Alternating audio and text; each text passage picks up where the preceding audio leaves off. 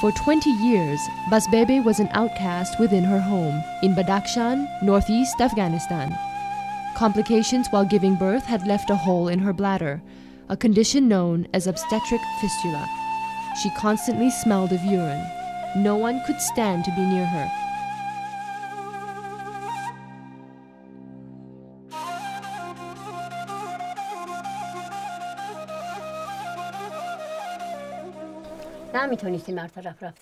I could not go anywhere.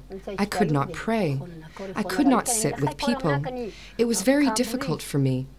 The only option I had was to keep myself busy working around the house. Now her humiliating isolation has ended, thanks to a new surgery program, a determined doctor, and a stroke of luck. In a few months, Basbebe went from pariah to community leader.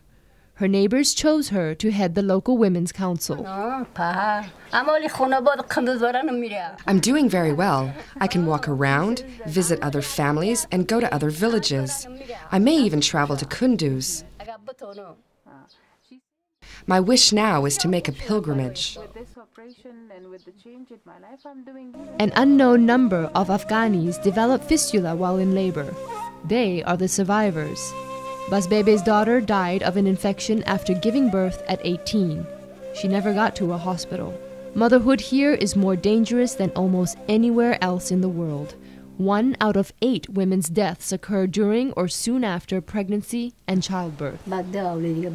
I gave birth 8 times and always at home. At that time, 20 years ago, there were no doctors, no roads, and no health services.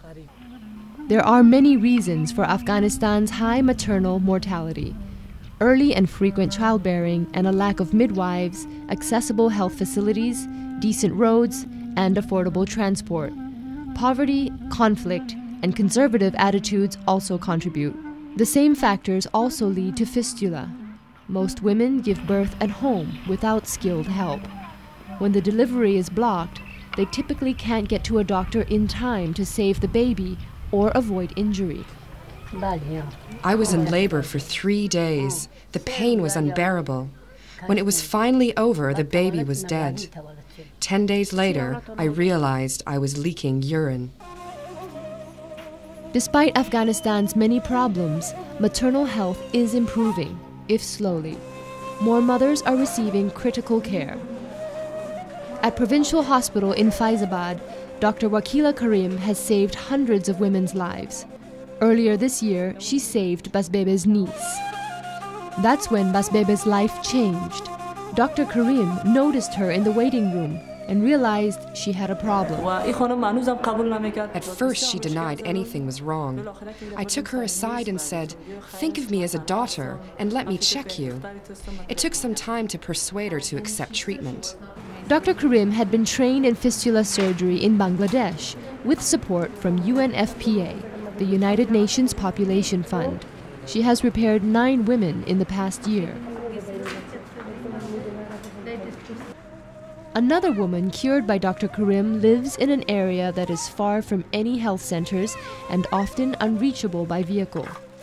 At age 30, Qurban Bibi is putting her life back together after a debilitating ordeal. What could I do with a life like that? I was no use to anyone.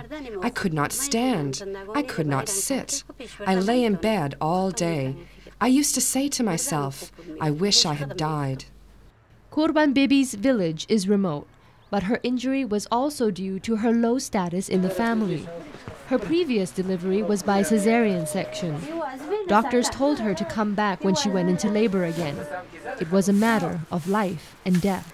I pleaded with the men. I've got to go to the hospital.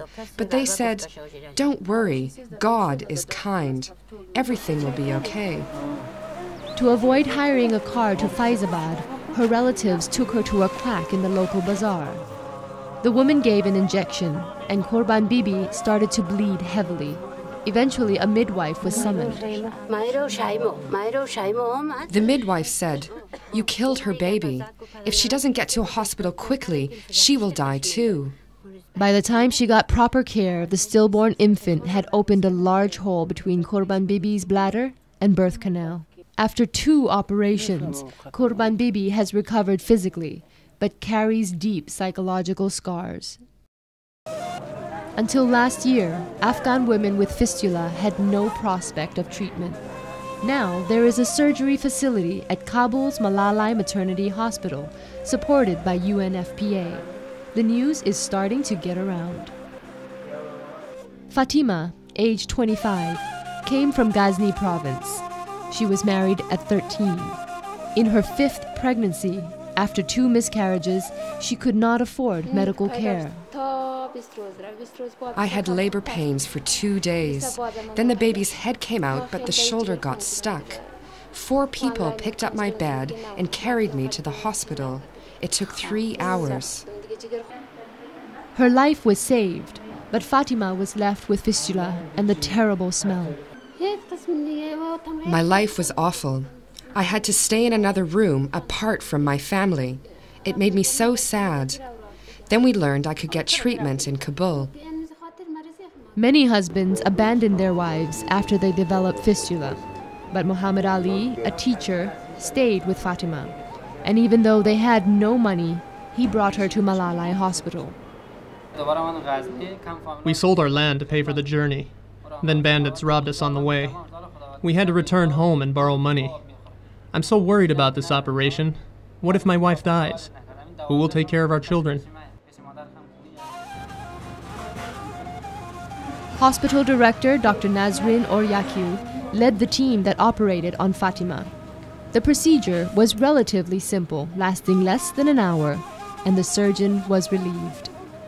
This operation was very successful. Dye test is negative. This is a good achievement when we are operate patient.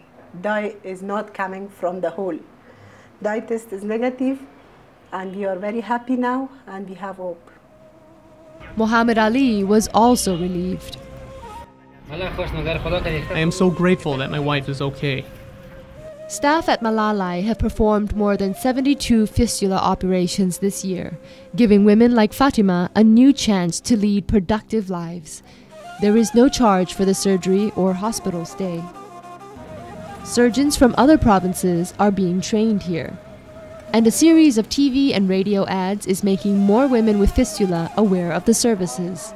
UNFPA is also helping the Afghan government mount a campaign to make motherhood safer and prevent fistula.